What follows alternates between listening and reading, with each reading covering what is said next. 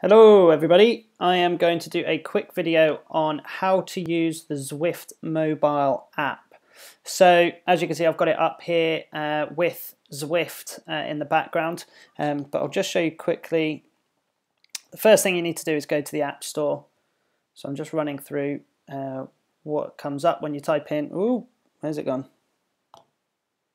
There we go. Right, so when you type in Zwift into the App Store, search bar, you come up with two options. The top one here, where it just says Zwift, is the actual Zwift iOS program, where you can connect to the app via your trainer or turbo, and then that will allow you to actually Zwift wherever you are, as long as you've got some internet connection or 3G connection. And then below it, you've got Zwift Mobile Link, which is the app which allows you to communicate with your avatar as long as you're on the same Wi-Fi network. So that's the one that we're going to be looking at.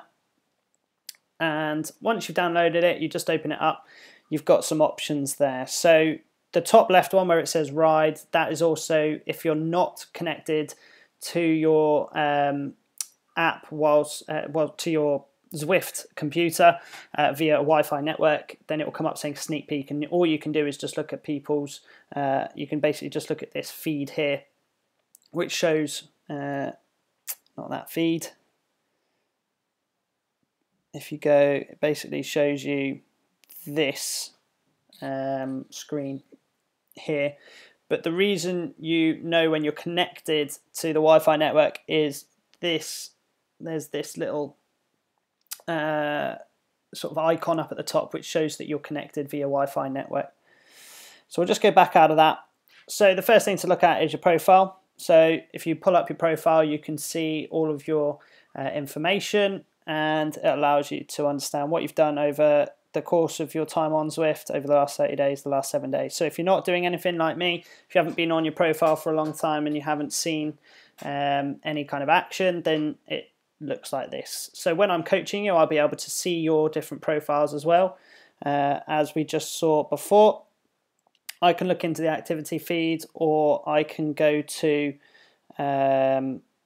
people that I follow, and I can look at somebody. So let's take Russ Downing from JLT Condor. I can see what they're doing over the course of the time they've been on Zwift over the last 7 days. And depending on what your goals are and what we're looking to achieve, I can kind of give you direction and say, right, well, we're not doing enough. We're not going to be able to reach our goals. So I can actually start coaching you live instead of using a whole bunch of various different apps and stuff. So that's the profile. Really good place to just understand what you're doing, why you're doing it. And then you can also see your own activities as well. Then if, like I said before, if we go into feed, it just gives you an idea of what the people that you follow are doing. See if you're doing any better, any worse. You can also search for people. So who was I searching for? So let's try Alberto Contador. So as you can see here, you can actually search for people. So you can search for me under Graham Dawson. I have a couple of profiles, so add all of them. But the main one that I'll use, I'll add you back. And what you can do is you just click on the link, and you can see what people do, and you can add them by clicking the icon over here.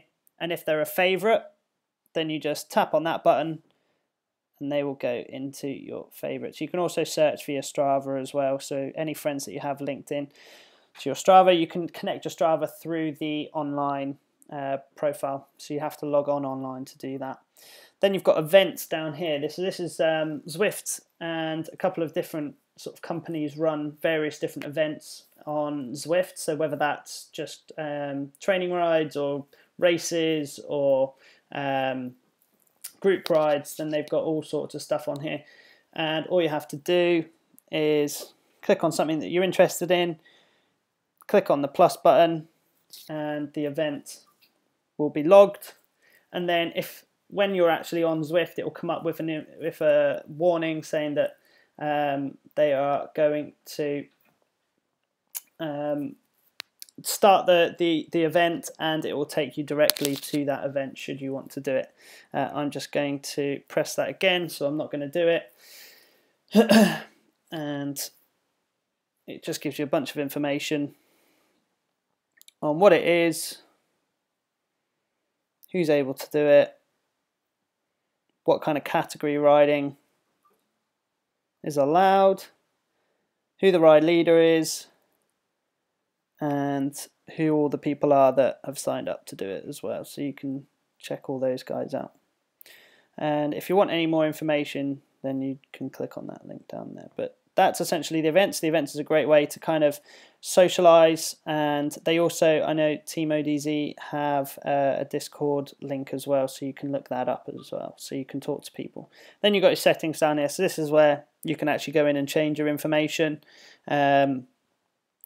Any types you can allow for group messaging or private messaging.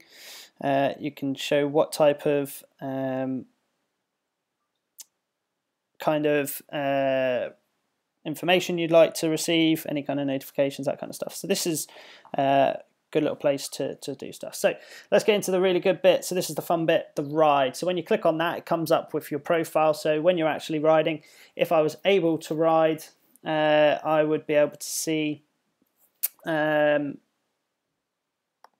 the information that, oh man, keep getting notifications.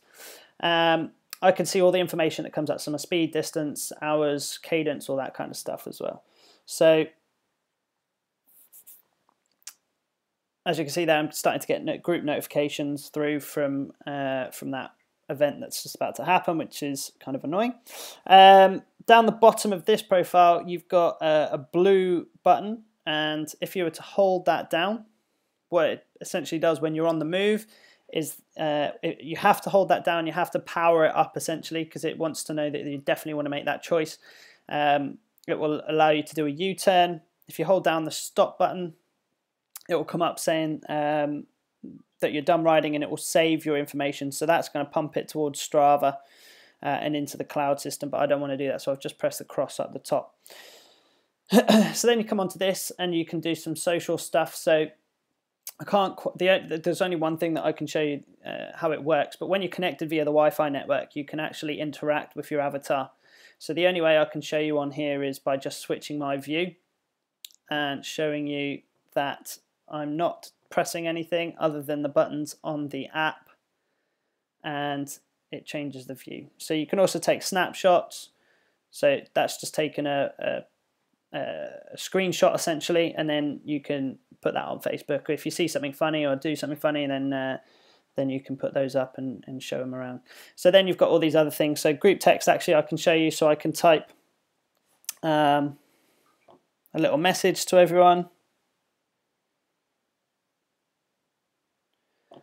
and you'll see that it pops up over there on the right hand side. There you go. So as you can see, you can do that, but you can also individually message people as well. So this is where this is the list of all people around me. I don't have anyone online that I follow at the moment, but what you can do is, so who's this guy? Jay Lino. So let's try this guy. The guy right in front of me, I can see his view, or I can go back to my view, so I can actually text him.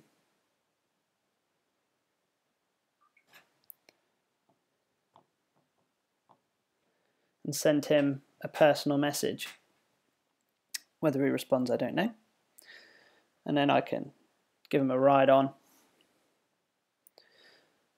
As you can see, it appears above his head. So this is all of us.